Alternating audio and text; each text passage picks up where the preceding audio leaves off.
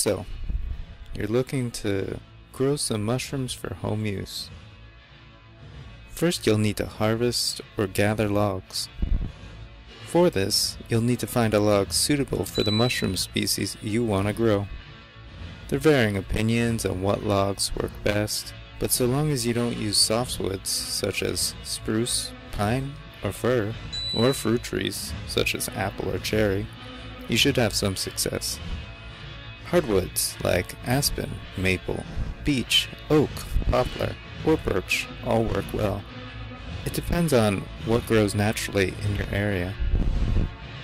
You're going to want to look for logs between 10 to 20 centimeters thick and chop them to about a meter long.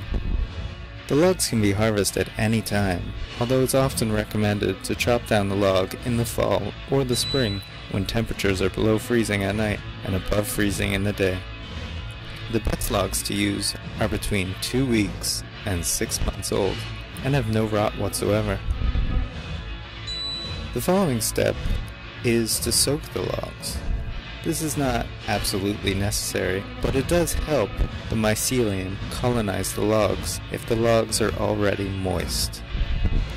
You can do this by floating the logs in a lake, pond, or kiddie pool, or just spraying them down with your backyard garden hose.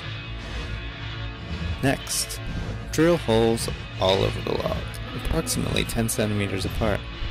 Some people drill their holes in a pattern, but it doesn't really matter so long as there is a suitable number of holes.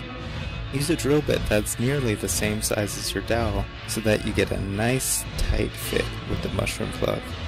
Holes should be about 2.5 centimeters deep, or just deep enough to fully take in the plug. Do as best you can to clear the remaining sawdust and wood chips from the holes to make sure there's room for the plugs. Next, you're going to want to inoculate the log. You'll do this by pounding the mycelium plugs into the holes. They should be too tight to push in by hand, but can be gently pounded in with a hammer or a mallet. This part of the process is downright satisfying to do.